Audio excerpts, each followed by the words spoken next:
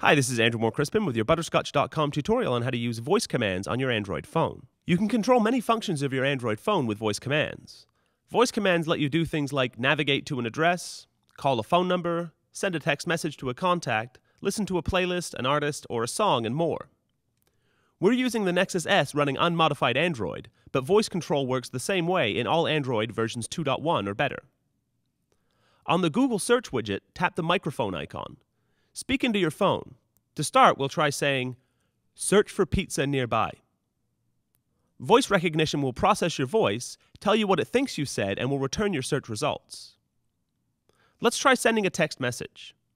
Tap the voice control icon and say, "Send text message to contact name," followed by your body text.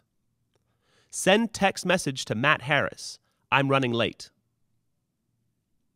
If you're ever stumped as to what you can say, tap the Help button and scroll through the suggested voice commands. You may be surprised at what voice command can do. For example, if I tell voice command I want to listen to CBC, it will queue up the files and begin playing them.